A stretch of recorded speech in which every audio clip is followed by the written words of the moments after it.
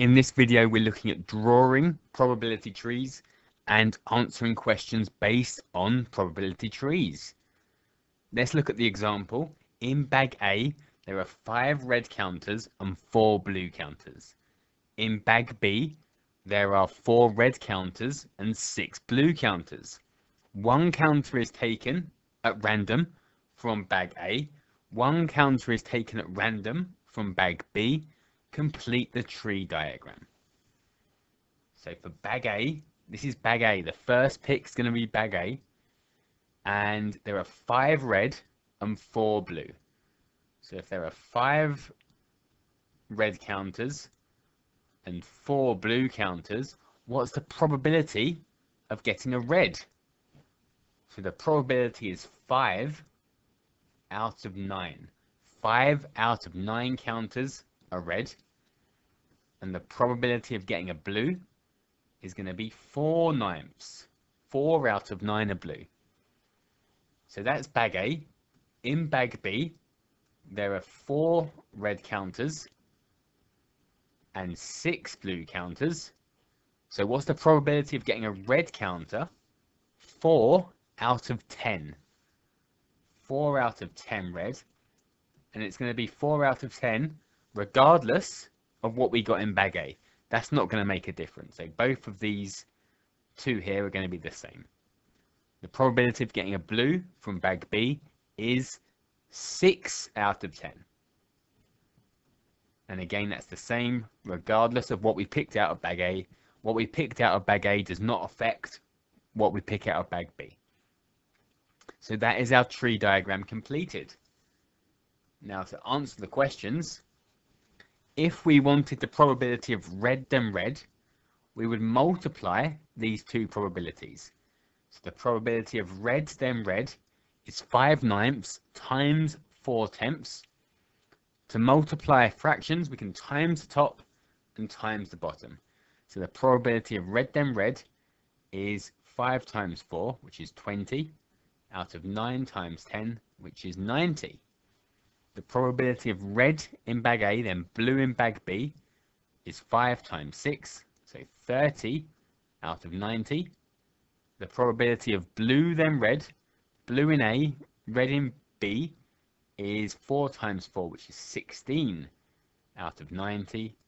And the probability of blue then blue is 4 times 6, which is 24 out of 90. So these are all the different possible options.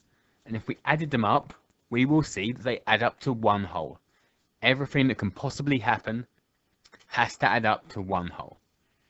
So what was the question? Find the probability that one counter of each color is taken. So it's either red then blue or blue then red. So it's 30 out of 90 plus 16 out of 90. So it's going to be 46 out of 90. We don't have to simplify it unless we're asked to. So with probability, we don't have to simplify unless we're asked to. So I'm going to leave it like that, 46 out of 90. Okay, here's one for you to try. So complete the tree diagram and find the probability that both counters are red. So for bag A, there are 3 red and 7 blue.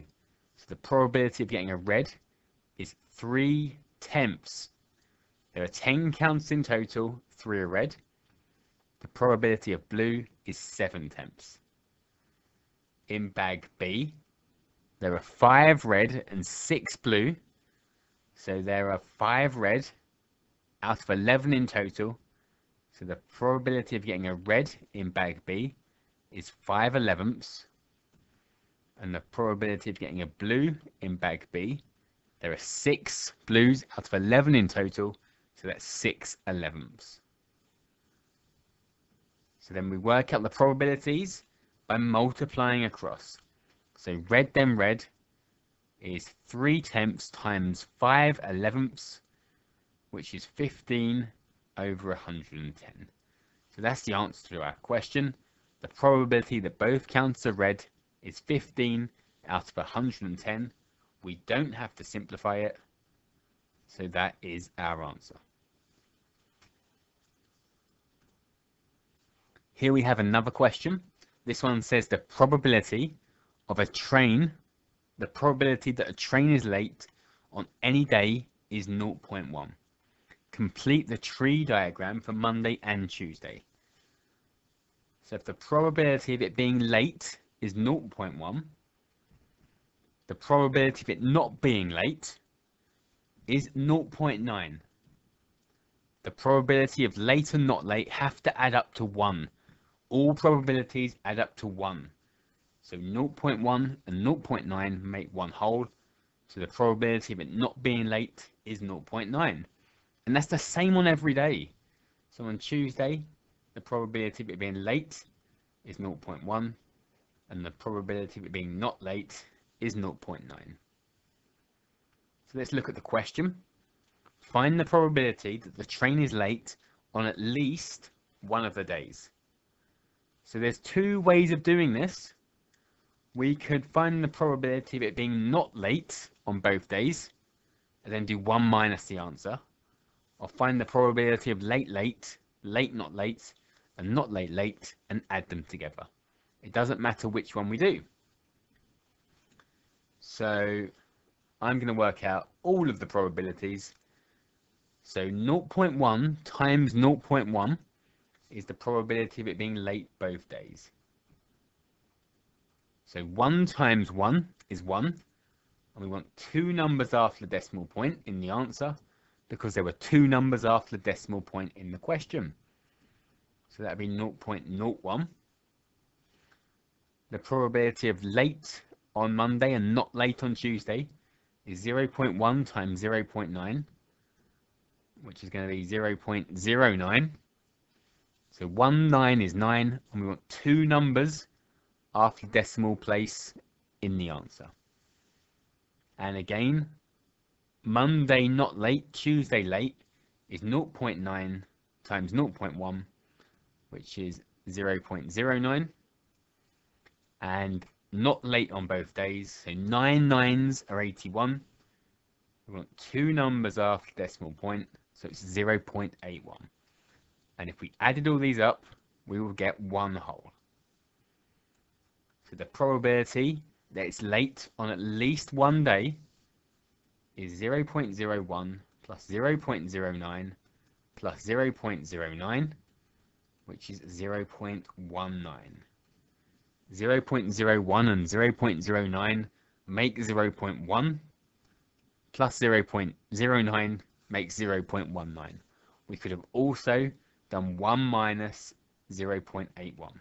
We would have got the same answer.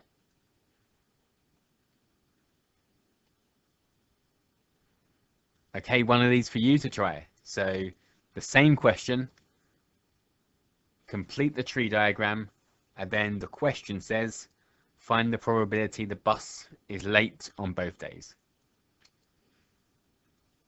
So the chance of the bus being late on any day is 0.3. So the chance of it being not late, what's left? What do we have to add on to 0.3 to make a whole? That's 0.7. So on every day, the probability of it being late is 0.3. So the probability of it being not late is 0.7. So the probability it's late on both days is 0.3 times 0.3. 3 3s are 9. And we've got 2 numbers after the decimal point in the question. So we want 2 numbers after the decimal point in the answer. So 0.3 times 0.3 is 0.09. If you don't like decimals, we could have changed these into fractions and done 3/10 times 3/10 and got 9/100. It's the same thing.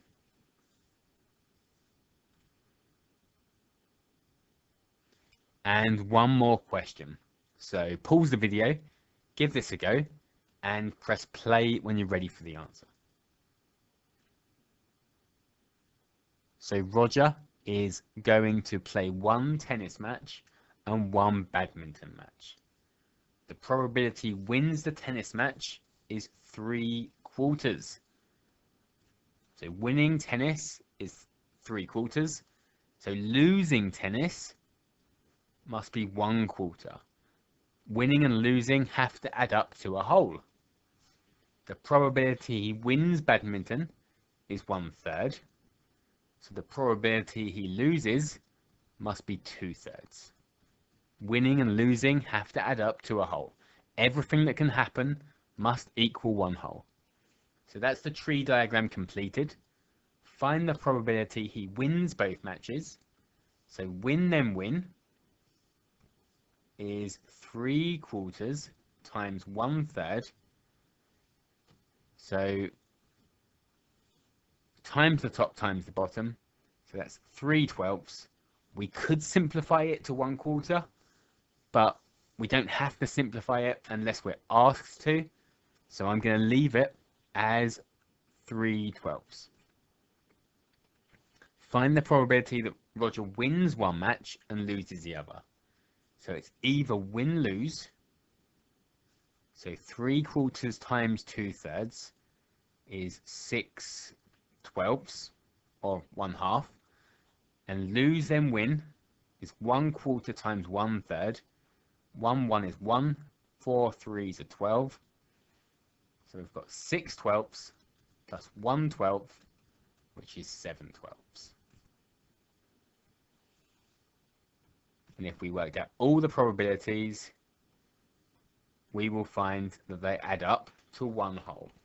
3 plus 6 is 9, plus 1 is 10, plus 2 is 12. So everything adds up to 12 out of 12. Everything adds up to one whole.